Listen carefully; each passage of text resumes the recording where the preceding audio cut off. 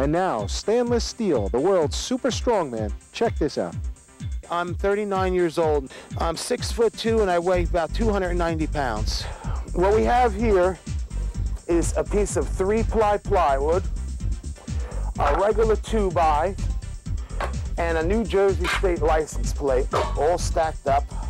Stan is hammering a 4-inch nail through a 2x6. It takes a combination of speed and power and total belief that the nail will penetrate.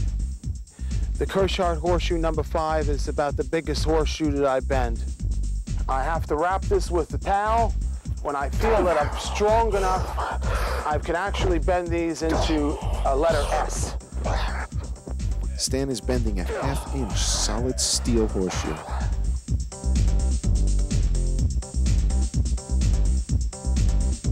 Stan is about to be run over by a 1-ton pickup. You have to have a good internal strength because your internal organs are getting smashed together, so it takes a lot of wind out of you.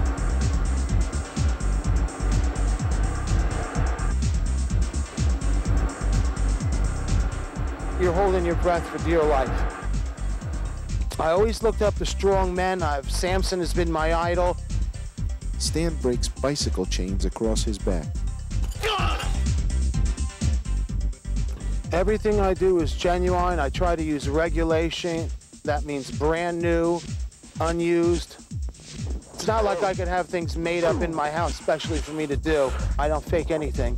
In fact, Stan offers a $10,000 reward to anyone who can prove his feats are not real.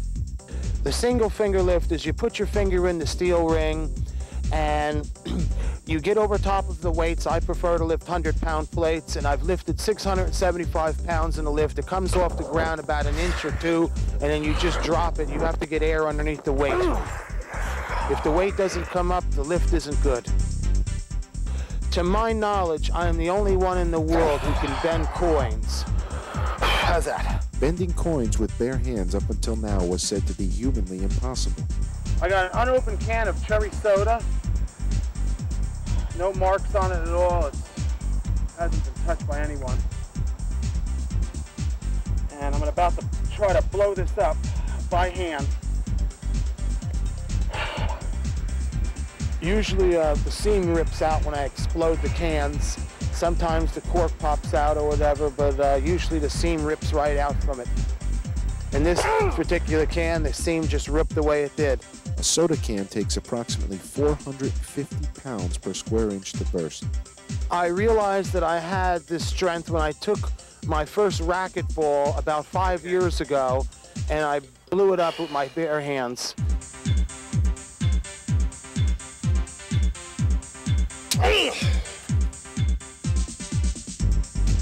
Stan even holds back 2 single-engine airplanes running at full throttle.